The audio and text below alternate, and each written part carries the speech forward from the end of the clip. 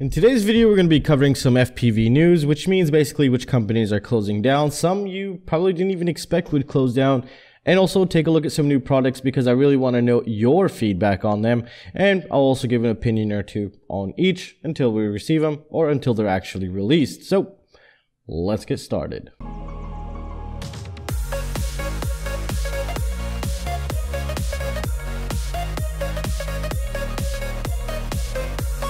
So first of all, we're going to start with the EHT Eevee 300D. Now, there isn't really much to say until you actually try them, because with goggles, it's usually hit and a miss, and the specs on paper look amazing, but when you put them on, you get something completely different. For example, Top Sky was a really great example of that. And yeah, so that's something we should just actually wait on a little bit, but I also want to hear your thoughts on it. I think it's going to be good. Now, if it's going to outperform or be somewhat on par to the SkyZone 03 OLEDs or the LCD, then this is a pretty good price point, but they have to at least beat the SkyZone 02X, the new ones, by 40%, like a noticeable difference. This is my opinion, and this is how it would make sense to me. Now, let's move along to the next one, which is the HGLRC Parrot 132. Now, HGLRC has been known in the previous for not so great quality, but recently they have upped their game quite dramatically, and I've been using some of their components actually pretty consistently. Most of the products I'm using right now are basically HGLRC stuff. For example, these HGLRC Parrots, they fly unbelievably amazing. Unbelievably amazing. I'll have a couple linked down below that I'm currently flying. These little 3-inch toothpicks, 2.5-inch toothpicks, they're just really, really great all around. They could take a little beating here and there, and they just perform. So that's something really nice, and they're tuned out of the box. So it's a really hassle-free quadcopter. You just plug it in and just enjoy it. And they even give you FlySky receivers as well, which is really nice also if you're using a Nirvana or something like that. Now, they are also very well priced, as you can tell, $115. This is a 3-inch. However, this one's a little bit different because this one's going to be a 5 to 6S. So I don't know if that's overkill. I think it's overkill. But it's going to be pretty interesting to see this. Now, I don't even think we have like 300 milliamp 6S LiPos. So I think you probably have to do like 2 3S HVs stuck together in a way, 300 milliamps, in order to get this. But I think you're going to get a ton of flight time. If this works out great and it's more about efficiency than power, then it might just be amazing, but it's really difficult to know unless you actually try this stuff. So there's high potential and there's also high failure. So we're gonna see what's gonna happen with this. I'm definitely gonna get this eventually, and I'll be testing it and see what kind of performance we could expect from this. So this is really interesting, and again, everything here is linked down below. Happy Model. Happy Model. Where does Happy Model where does it fit into the whole market? Happy Model, I would put it right in between EHT. It's basically, you know, EHT goes to Happy Model, rebrand most of their stuff, but Happy Model is between low budget to mid-range. It's right in the middle, you know.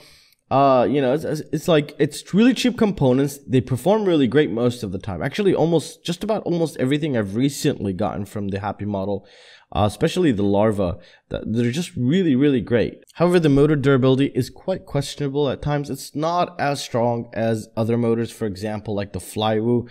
My favorite, toothpick / 3-inch 11XX motor is the Flywoo 7650 kV. That's a really, really great motor. Really great, really powerful, really strong, very durable, which is something I look for and I think is actually really great. So with the Larva X, it's slightly more expensive than their other ones here for a couple reasons. As we can tell, they're giving us two 450 milliamp Tattoo batteries. Those are like the premium best batteries you can buy, or some of the premium.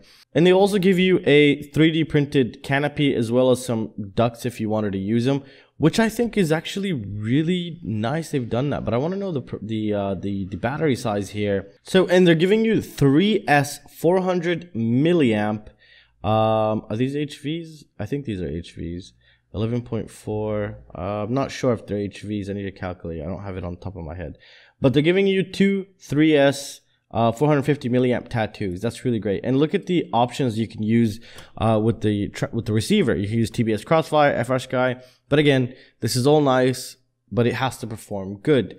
And I really like the 1102 motors and the 1103 motors from them, but not from durability's perspective, from efficiency, flight time. You could use crappy batteries and get really, really good flight time. So this is going to be a really interesting one, and I do have really high hopes for this personally. And again, it even has HD camera on board, so that's really nice. Now, next down the line, we have a new Holley Opus 3-inch. Now, this is really nice. It's a complete kit that's ready. You have one that's ready for a DJI Air unit, and you also have one with the DJI Air unit installed. So if you had the goggles and the controller, you could just immediately purchase this and start flying it. Just bind it and fly, and you're good to go. Now, the onboard components that are being used for this 3-inch should handle quite a while, especially on small motors like this. They're giving you the top of the line. They're giving you a 30x30 stack. This is the F7 HDV with the Tekko32 45 amp. This is a really great stack. However, for some reason, you broke your DJI Air unit. This flight controller does not have OSD. So what does that mean? Well, what that means is that if you wanted to put an analog camera, you're not going to have the information. You're not going to have OSD. That's it. You're just going to have to connect your camera directly to that video transmitter, whatever you might install after it, and then you'll be good to go. But more than likely, you're just going to end up replacing your DJI Air unit if you crash and break it or something happens to it. But just keep that in mind. That's very useful information. So this is a really, I think, reasonable price. I don't know. You need to test it first, but the ducks look great. They look 3D printed. Anyways, we'll see if I get my hands on this and we can actually test it out. So it's kind of like a scene whoop DJI setup. There's a lot of companies that are going DJI.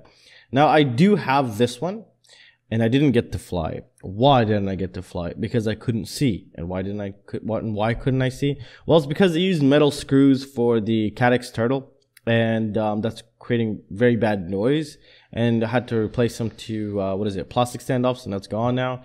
But I basically still haven't been able to fly it because it's been raining since that day.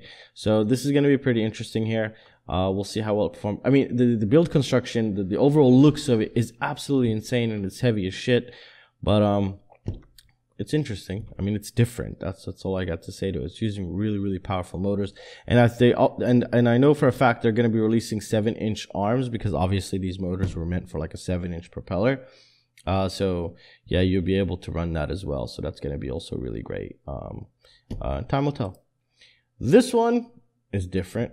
So it's a Diatone TMC Airblade 3-inch. So a lot of people are going down to 3-inch. Well, it is whoop season since winter. A lot of people like to go smaller, since they fly indoors. $200 is kind of expensive in my opinion, for a 3-inch, when you can buy their other 3-inch that's like $120, and which is amazing. So I don't know what they're going or what they're trying to do with this here. I mean, it doesn't even have a Cat-X 4K, it just has a Cat-X Turtle V2 here. Am I missing something here? 3-4S, it's just a 4S quadcopter. TBS Unify, very great video transmitter. They're using the Mamba F405. It's even an F4. Come on, Diatone. Come on. You can't do this. It's an F4. So yep, a bit questionable, I might say, but I think the price will immediately change. I think this is wrong. This has to be wrong. Let's go to this. Now, this is really cool from IFly. So here what they do is you can buy this whole package without the controller, but basically you have a ready-built quad with the goggle for $868. Now, I think it's a pretty good deal because you can buy the goggle alone for $530. And now discussing the $530 for the DJI goggle itself, just by itself alone is around $530. Again, it makes you question a Fat Shark, an Orca. It's just, I might as well just get the DJI. You know what I mean? And if I don't get those, then I might as well just go down to a SkyZone OLED. And in my opinion, that seems to be the most logical. For example, like a nice backup, analog goggle would be a SkyZone. And then you just get yourself a DJI. And yeah, I think you'll be set for a while, for a really long time. I'm not thinking anytime. All I use is my SkyZone OLEDs, even though I have the HDO, the HD3s, and all these things. The OLEDs are just insane. They're really, really nice goggles. So yeah, this is pretty cool setup here. This is a really nice frame, and the components they're using, I think, is the budget line. So this is a 6S quadcopter. So keep that in mind. So yeah, it's in stock. So if you want one, go grab one. Christmas is around the corner. This one might not make sense to a lot of people. This is the Maytech System Optical Flow LiDAR sensor. And what that does is it does a couple things. One thing is it has a sonar in it. So if you're flying indoors, what this will do, I think just on iNav right now. Yeah, for iNav. So if you're flying indoors, obviously there's no GPS log. So what it'll do, it'll start recording the floor basically. And if it senses flow, which is movement, then it'll fix itself and adjust itself. And I also see a trig and an echo pad right here. This is for sonar, but this thing is not sonar. So I'm kind of confused unless it's doing a dual purpose within that same module here, or if this is truly a LiDAR itself. This is a LiDAR sensor. That's pretty insane actually. So it's a LiDAR sensor and a flow sensor at the same time. So I don't know. I haven't checked the sensor, so I need to read up the data sheet on the sensor. But that's awesome. I mean, it's Maytech. I trust Maytech. So they do everything in-house. You know, whenever you're in doubt of what to get and there's a Maytech in front of you, just grab a Maytech. More likely you'll be set to go. And a lot of people would agree with me. They do all their stuff in-house. They do their research. They send to the proper people to test, and they do a really great job. That's why they're still in the game. A lot of companies are closing. Ioma is closing. SZ Speed is closing. DOIS is closing. A lot of companies are starting to close. Maytech has been in the game much longer, and it doesn't even, it's just right there in the background. It has its own market share. Maytech is just amazing. And, I say that with 100% full confidence, and that a lot of people would agree with me, because Maytech is a beast. This one here is a little bit off topic. I find it interesting. I'm going to buy 2 of these. It's really interesting because it's basically a USB power supply. I'm like, okay, what the hell is that? So, USB, when you plug anything into USB, not the new USB-C chargers and stuff, it's usually 5 volts. But this thing can step up that 5 volt into 9, 12, 24 volts. So it's really nice into that perspective. So you're like, okay, what the hell can I use this for? Well, for example, you can stick it in your power bank, and you wanted to boot up a video transmitter on 9 volts. You have those screw terminals in the back where you can actually put the power of your video transmitter to test it, or camera to test it, and you can get that. Not only that, it also has a USB-C input. So it can take up to 9 volts. It can take those fast charging. So we have a USB-C input here. Unfortunately, the pictures aren't really that clear on many things here, but it's saying USB-C input. It also has a micro USB input. So you don't even have to plug that USB in there. And then the out is obviously on the other side, and you can choose the output voltage.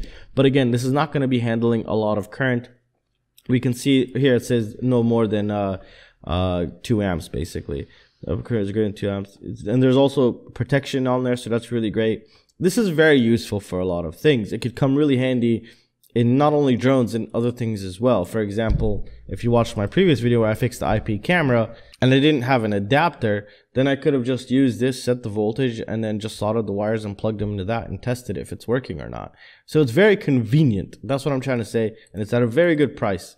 So hopefully it's going to be good, and I'll be definitely picking a couple of these up, and I'll do a separate video on this because I really truly believe this deserves a separate video on. And yeah, let's talk a little bit about FPV news. So again, back to my goggle topic. Now the goggle topic is, I think I'm going to go HD and just stick to my Sky Zones. I don't think I'm going to switch over to Orca. Now, I don't know if this is true, but I heard the Orca is supposed to have some Bluetooth or some Wi-Fi system that'll actually broadcast down to your phone. I'm not sure if that was really implemented or is that really there. I know someone told me that. I forgot who told me that. But when I heard that, I was like, oh, that's a HDO killer. And but now I don't know anything anymore, to be honest. It's we're gonna have to wait till January, February to figure everything out. If there's any problems, if there's any issues, if there's any defects, kind of like when the HDO first got released with I think the DVR issue, also the screen issue, or they released the DVR update which screwed up the screens or something of that nature. But when you're with Hakcrc, you really don't have to worry. You just send it back to them and they'll fix it for you. So that's really nice in that perspective. Hopefully Orca is gonna be the same. And SkyZone also is somewhat the same. You just have to figure out how to contact them. And they usually say, if you ever have a problem with a company, for example, you bought a Holley bro. Don't write Banggood unless it came damaged or something. Write Holley bro. They'll fix your problem. So write the main company. Always go back to the main company, and they'll make sure they take care of you as long as you have the invoice, and that's it. Everything would be taken care of. Because either way, Banggood's gonna have to go back to that person and do that whole process. But you can only imagine how much of a pain that would actually be, instead of you just going directly there. Because either way, they were gonna go there to the main company where you bought it from.